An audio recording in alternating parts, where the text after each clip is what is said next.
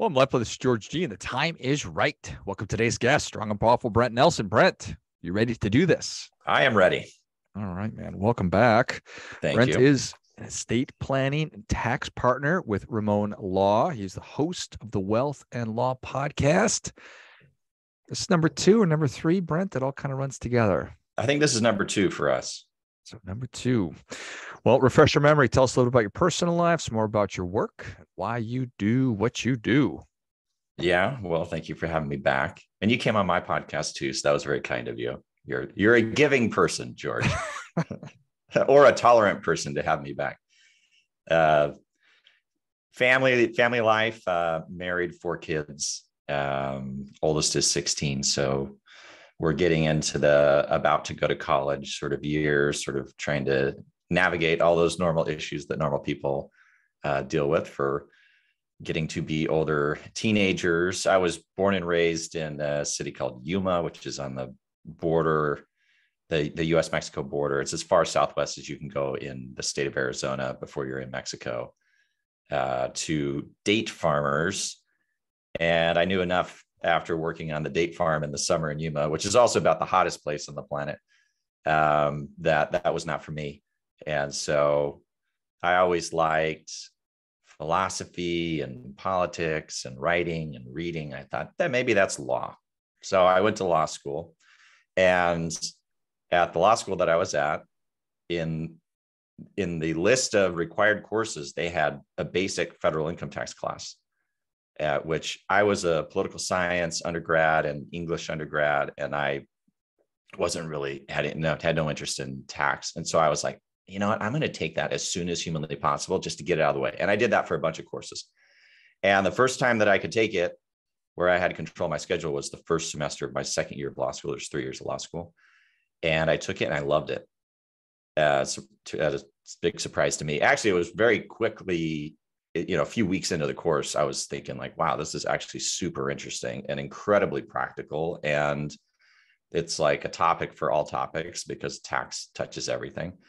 And so after that, I took every tax class I could get. I did some sort of tax related work, clerking during law school. And then I decided, I think I want to do that for a living, or something related to that for a living. And it turns out if you want to do that as a lawyer, a couple of things need to be true, or one of a few things need to be true.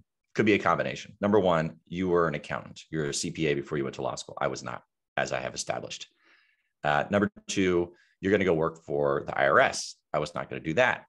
Number three, you were going to somehow luck into an entry-level position in a tax department at a law firm, which most law firms, big law firms, are not hiring just basic JD candidates to come work in their tax departments. I wasn't going to do that. And then the final thing was you go get a master's in law in tax, which is another law degree. So I thought, great, I'll do that. Long story short, moved to DC, did that in DC, and then moved back to Arizona after some very strong grandma lobbying, and have done that every day of my professional career and basically almost every day of my academic legal career. I know nothing else. I'm barely a lawyer. This is the only thing that I know how to do. This is the only thing anybody would ever pay me to do. That's it. That's me. That's what I do. And that's why I do it, because I have no other gainful skills, George. I've painted myself into a corner. That's it. There's always date farming you can fall back on. It sounds like, Brent. I could. You're right. So there's at least one out.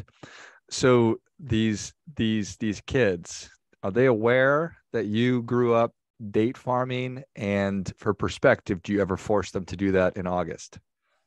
I have not. No, they are aware. They've seen the farm. They know about the farm. We go down. My parents still live in Yuma, and my oldest brother also lives in Yuma. So we go down there quite a bit. So we visit it. They see it. They don't fully appreciate what it means to have to work out there in the summer. But coincidentally, my sister, who lives in Philadelphia, sent her 2 boys out there last summer to work. Probably, I don't know if they did something really bad and she wanted to straighten them out or what, but she sent them out there.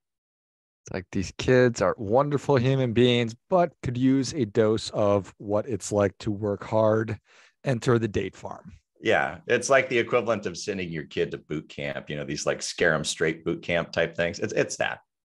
Yeah, they come back and very well mannered and grateful for the things that they have. Mm-hmm, mm-hmm. I feel like a lot of people listening are going to be emailing about how they can get a summer That's right. internship for their children at the date farm. Yes, sadly, the price for child labor on the date farm just went way up. Sadly to say for all your listeners. So we were talking before we got started here, and we could spend a lot of time talking about date farming, but what is on your mind right now, or is always on your mind? Something that is top of mind, perhaps. Yeah, a big chunk of what I do is cross-border international. So, think foreign families. My clients are basically just wealthy families. Um, like when you might remember a few years ago, there was the 99% protests. The people that were protesting were basically all my clients. And I do not mean that as a commentary at all on what they were protesting. Just the 0.1% or less are basically my clients. And so you think about that group of people from other countries, especially countries that maybe aren't as stable as ours. There is an extremely strong desire for them to invest in the US market. And really with those clients, there's a really strong desire to invest in US real estate in particular. It's a bit of a surprise sometimes if you actually look it up. The National Association of Realtors, they do a survey. I can't remember if it's every year, every other year. It's anyways, with some frequency, they do a survey of kind of the amount of money that is being invested in real estate. I believe it's focused mostly on residential real estate, and where that money is coming from.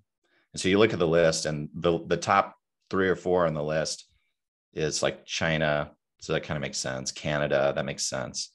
Mexico, and actually in the top 5 is Colombia, and then other places in Europe, etc. So, and it's big money. You're talking billions of dollars of investment just in residential real estate. So there's a tremendous amount of money coming into the U.S. We don't tend to have controls on who can buy real estate here, and so it's a pretty open market, and that's a policy reason that it's a policy choice that we've made, where we want to encourage investment in U.S. real estate and the development of U.S. real estate, under the theory that Americans need places to live, and you need people to build the places that people live in. And so you have to encourage people to build the places where people will live, et cetera, et cetera, et cetera. And so there's a lot of that money that ends up here. But it turns out, maybe not as a surprise to anybody, that when those folks, non-Americans, invest in U.S. real estate, there's a whole litany of tax issues that apply to them that are very special just to them, not so much to Americans, but really just for those people. And if you think about it, the idea is we want people to invest here. We want to be able to tax them. As long as the money is tied up in real estate, no problem. It's not going anywhere. They're not going to pick the dirt up and move it. As soon as they start getting cash out of the real estate, the cash could flee without us getting our money, and that's where we intervene. And so there are a bunch of rules structured to prevent the cash from leaving before we get our money. So should I, as a Canadian citizen, buy a house in Scottsdale, Arizona for $100,000 that appreciates to $1 million? Mm-hmm. There's rules around me doing a cash out refinance and taking the money. Yeah, the refis are not so much the issue. The bigger issues are, and Canadians are a good example because there are so many of them around where we live in the sunnier climes of this country. So let's say you're a Canadian, you bought that place in Scottsdale for $100,000. Congratulations, you hit the jackpot. That was great investing.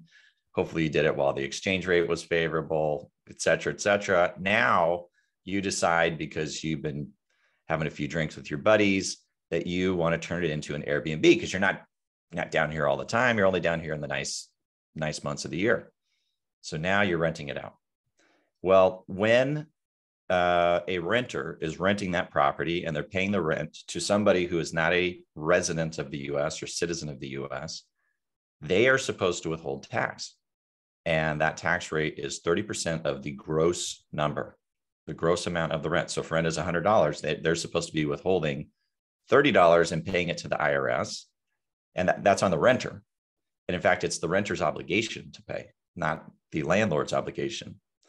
The sort of quid pro quo there is that the landlord, unlike a normal landlord, is not permitted in that situation to take deductions for renting the property. So if you think of like typical residential real estate rentals, quote unquote, passive investments, the whole scheme is you get paid your rental income, but you get to depreciate the property. And so you're not paying tax on the rental income for much of the life of the building. Well, that doesn't apply if somebody has to withhold 30% flat tax on the rental income and pay it to the government. And you, the Canadian, cannot get that money back. It is gone. And you didn't get to take any deductions. So it could be very, very expensive to do it that way. There are, it turns out, exceptions, of course. So let's say you're that Canadian and we have a few Molsons and you ask me in my eyeballs, how do I do this right, Brent? I would say, well, look, George, great idea. You're going to rent this property out. I hope you make a lot of money on it. It sounds like a great deal. Here's what you're going to do. You're going to give your renter a W-8 ECI. That's an IRS form, W-8 ECI. And what it does is it tells the renter, I am electing to treat this income as business income that I'm earning in the US. And because of that, I will be filing a tax return with the IRS, paying tax just like a normal American landlord would, reporting the tax just like a normal American landlord would, but I'm filing a return with the IRS. I'm going to report it on myself. So therefore, you renter do not have to withhold the tax. You can just pay me the rent. And then the renter is off the hook. They do not have to withhold and pay this tax. And just by virtue of giving the renter that form, the renter's tax liability for this 30% withholding tax vanishes. And now the tax liability shifts to the landlord who, because they're filing a tax return, the rules say can take depreciation deductions. So like any normal landlord, they're probably not going to pay tax in the US. They may have to pay tax in Canada, but they don't have to pay tax in the US because they're going to be depreciating the property. So it's like this really strange little quirky thing that you can do that makes a big difference. And it's almost like a dumb trap for people who don't know any better, but those are the rules. And that's how they create things in Washington, D.C. Traps for the unwary. So if I, as a United States citizen, am renting an Airbnb in my favorite vacation place, am I responsible for that 30% tax? Technically, yes. Oh, interesting. Technically, yes. And is that typically handled through the common platforms like Airbnb or Vrbo, or no? Not that I've seen. Nope.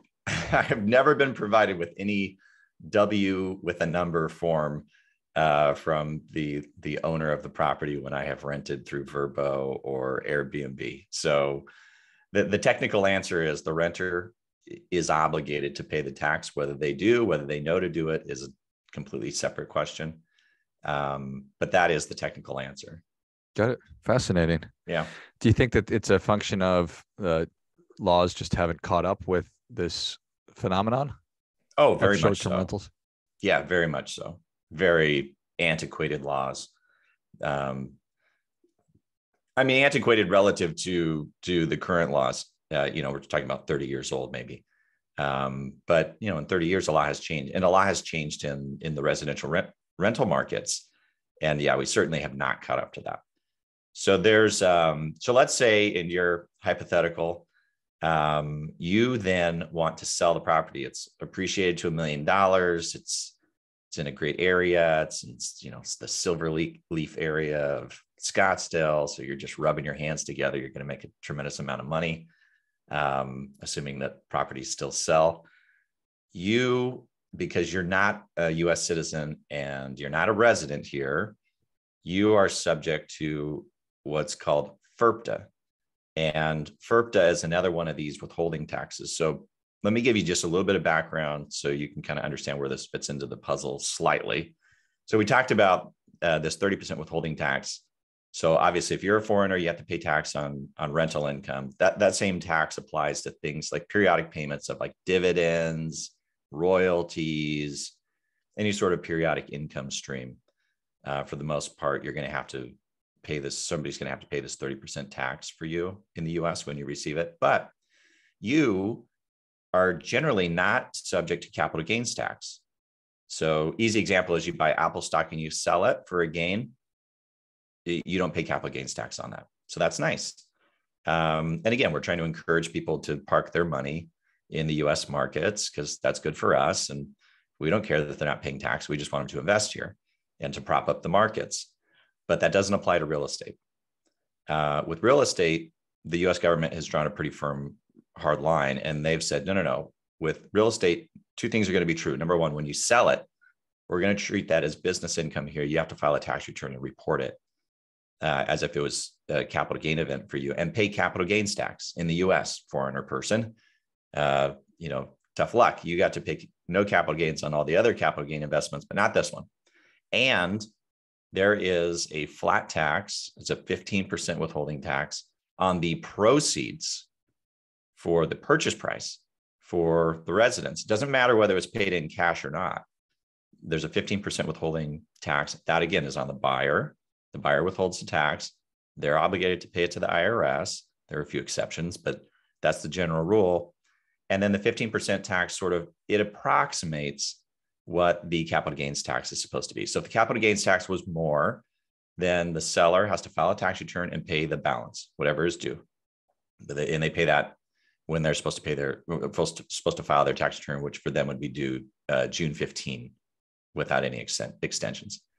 Then if the withholding tax is too much, they have to file a return to request a refund. And so it's a straight flat tax, straight up the top. It's the buyer has to pay it. And you, the seller, even if you wouldn't have had any capital gains tax, you might not see that money for many months.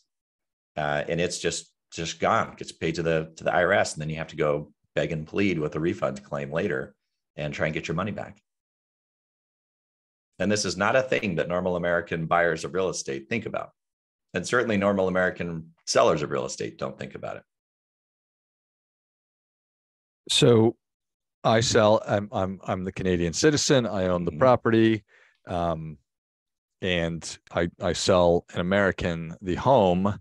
The flat tax, the 15% flat tax is paid by the American. Correct.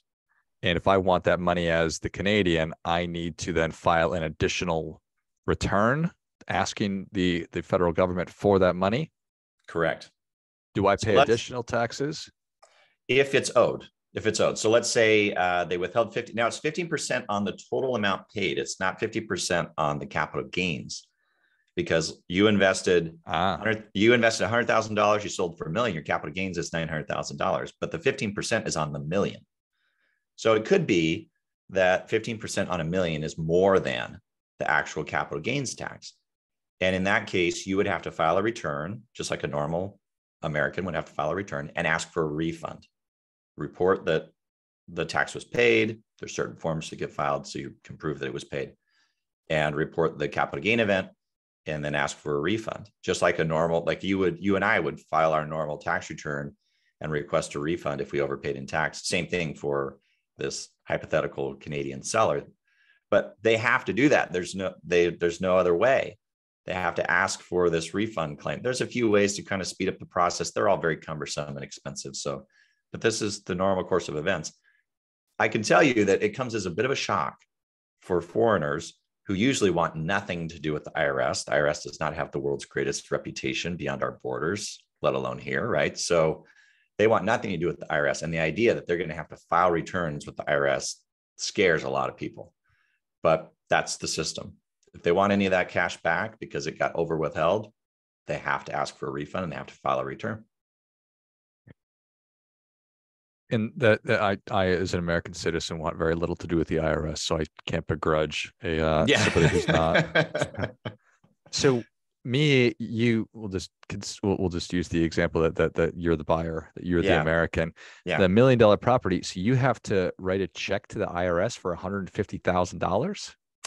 Well, I mean, I'm writing $1 million check. So really in practice, the way it works is I'm writing $1 million check that goes to the escrow officer at the title company. The escrow officer writes the $150,000 check and mails it in with the appropriate form to the IRS. That's the normal course of events, the way it's supposed to work. Now, the way that gets enforced is that if the escrow officer doesn't do it, they're liable for the tax. And everybody who advised on the transaction is liable for the tax if they didn't tell the parties that they were supposed to withhold and pay the tax. So the stick that's involved is on all the Americans, and all the Americans involved are supposed to make sure this tax gets withheld and paid. Otherwise, they have to pay it. More work for you guys. That's right. Exactly. My goodness. Yeah. The other element to it is that with FERPTA, it's very difficult to get around it. Unlike the rental income thing where you just give somebody a specific form and then that magically eliminates the problem, aside from having to file a tax return. There isn't an easy way around FERPTA. There is an exception if you're selling the property for somewhere between $300,000 and $1 million, and the buyer is going to use it as their personal residence. They have to sort of swear up and down if that's the case. Then you can get out from underneath the withholding tax. There's a few other exceptions to withholding tax. So beyond those situations, you're almost always going to have to do the withholding tax. And again, if somebody doesn't know any better and they don't know about the exceptions, so they don't claim the exceptions, then they're obligated to withhold and pay the tax. Got it. Fascinating. Mm-hmm. Well, Brent, thank you so much for coming back on. Where can people learn more about you? How can they engage? And what's the best time to be talking with you when we're dealing with international real estate? Early, before you buy it. If you're down here, you're enjoying the sunshine, you're thinking, man, it would be great to own real estate. That's the moment. Then you call me. Don't do it after you close on the transaction. But people can find me. You mentioned I host a podcast called Wealth and Law, all spelled out, just the words Wealth and Law. If you search that handle on social media, pretty much everywhere, you'll find me. I'm on LinkedIn, Brent Nelson, lawyer, Arizona. You'll find me.